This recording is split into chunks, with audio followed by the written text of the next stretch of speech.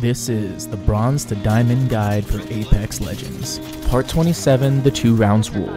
In the last 6 episodes, we stressed how you should be playing ranked so you can climb.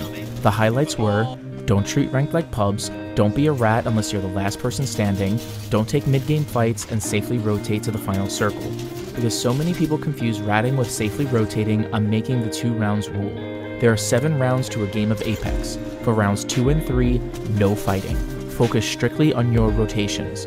You've seen by now that there are 6, 7, and even 8 teams in the round 4 circle, meaning a max of 24 potential KP and more than enough fighting to be had. Focus on getting the best position in that circle and you will win far more fights than you will lose in the endgame.